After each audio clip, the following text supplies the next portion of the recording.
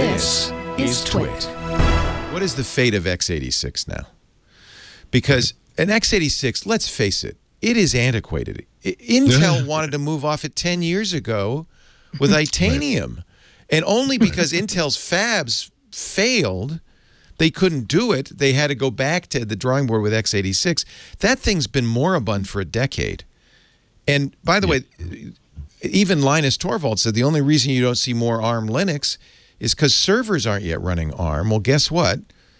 Servers are moving to ARM. And so Linux will move to ARM painlessly. It already runs on ARM. It already runs fine on ARM. So that's going to be a painless transition. I hope Windows can make that transition, but I think really the real bottom line on this is RIP x86. Yeah, no, you're right. Windows can, of course, make this transition. The thing that holds back Windows is that thing I brought up front. Microsoft can't say goodbye to anything.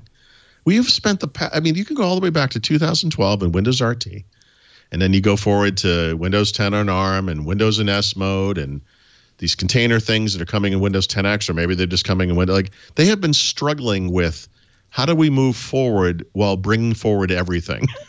Whereas Apple has always been, well, how do we move forward? You know, and they've been much more aggressive about cutting off old technology. 10 years ago, 20 years ago, when Mac OS 10 first came out, the story about Apple would have been, well, yeah, but they can do that because, you know, they're a smaller company. They don't have as many customers. It's easier. Their customers tend to be more engaged and able and willing to do what Apple says. Today, Apple is the mass market. They have 2 billion customers. You can't make that argument anymore. They're still doing it. It's just good leadership. I mean, what don't we? At some point, don't we just have to admit that? Here's where Microsoft kind of lost out. They had mobile. Yep. They lost in mobile, and then all of a sudden, Apple has most 99% of that 2 billion is an iPhone, right? But so what makes sense? What's our strongest product? iPhone. Well, great. Let's draft off that, and that's basically what they're doing. Yeah, I mean, look, the future of Microsoft is literally in the cloud, and it's the cloud. You know, you just said something that reminded me of something. You know, people talk. If you think about the video game business, Microsoft has lost in the console wars the only three generations it's ever competed in. People say, well, why is Microsoft still in the gaming business? And it's because, well, the future is in the cloud, and that's where they have a strength. Like, they'll probably do pretty well in that. Actually, they're not going to do well in consoles. They'll probably do good, and that's. You know, you're making lemonade here. It's like life has handed you this basket of lemons, and this other thing becomes the future, and it's not the Windows Office stuff that we remember from the 1990s. And that's what Apple did too. Apple was failing with the Mac. It wasn't going to be the future of the company, and they started looking into these little mobile devices, starting with the iPod, then the iPhone, and then the iPad, and then the Apple Watch, and oh my God, they're the biggest company on earth, you know. And you know, they made lemonade. So whatever. I mean, Nintendo used to make board games or something back in the day. Companies change over time. But I don't know. Look, I care about Windows so much, and I hate to see it. Is like, I think Windows on Apple Silicon is a great idea.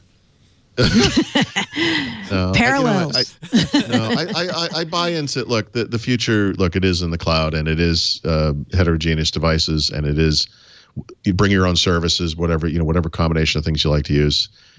I admit that the future, in some ways, it doesn't matter, you know, what people are going to use, and we'll see what happens. But I'm still, whatever. I'm 53 years old. I grew up with Windows. It's what I know. It's what I care about.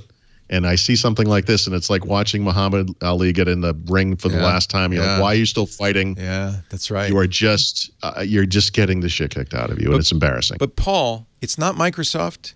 It's not Windows, it's x86. Let's really, I mean, really, that's what's happening. Okay. And that's not, so I'm not that attached to x86. Surely you're not. No, not at all. I mean honestly, it's not, there hasn't been a mobile device running on an Intel x86 processor. Yeah, I know. So, someone today in the comments said something like, you know, Android can run on x86 as well. And yeah, you're right. But today... Why? It does that for virtual or for emulation environments for developers. It's the only reason. You'll never find anyone shipping an Intel-based. I think the writing has been on the wall. It's just we haven't caught up to it. I mean, when mobile took over, really, mobile's what percentage of computing is now mobile? Far more than half. I don't know what the number is. Probably 80 or 90%. Oh, it's way more than that. Yeah, no, it's way more. Yeah. So. An x86 has zero place in 80% of all computing. Even in computing? a bad year, Leo, mobile sells over 8 times as many devices than PCs. It's not even close. So you're saying, I mean, that's the writing on the wall. It's been, and Intel struggled. They tried with the M scale. They wanted to make mobile. Oh, right. Say, by the way, sorry, I just wanted to someone's point. I'm sorry, I don't remember who. The point of Windows 10 on ARM originally was to get Intel to wake up, right? In other words, if Intel had created a lot, like just this past month, they released a big small chip design that's kind of like ARM with like 1 big core and 4 small cores. That's what Microsoft wanted Intel to do 10 years ago, right? Like, you have to be able to compete with ARM. And Intel was like, look, more gigahertz. You know, and it's like, yeah, that's good. Yeah, that's good. That's good. But we need this other thing. You know, you're supposed to be the market leader. You should be able to do this. They couldn't even hit 10 nanometers for 4 years. So, I mean, that was the point. I mean, like from Microsoft's perspective, maybe I did say this. Microsoft didn't care who won or if anyone won. They just wanted the industry to get to this place. The problem is Apple, by controlling the entire widget, the entire stack, can just take their ecosystem to this place. And they just did. It's a huge advantage. Yeah, and I don't think necessarily it means Windows can't come along for the ride. I don't know what the problem. I mean, okay, there's another problem, which is that Qualcomm sucks too. That's the real problem. If there were a company making ARM chips as good as Apple. Well, but you kind of implicitly raised this issue. So here's Qualcomm. They control the non-Apple part of the mobile world. They literally are probably 80 to 90% of it. That market is 80 to 90% of the personal computing market. How much effort are you going to put in grabbing that last little 10% that Microsoft has? I mean, who cares? Who cares? Like, if this fails, who cares? I do think we're going to see ARM PCs, and Intel style ARM, ARM type PCs, and Chromebooks too, right? I mean, and Linux PCs, and this has to happen. But this might be, I mean, this really has the feel of a don't look back moment, and I don't know. Remember before this happened, we talked about there's going to be some spectrum of possibilities from, we're not really doing much to, oh my God, we're going all in. And they really nailed it on the far end of that spectrum. That tells me that they're this is a conservative company.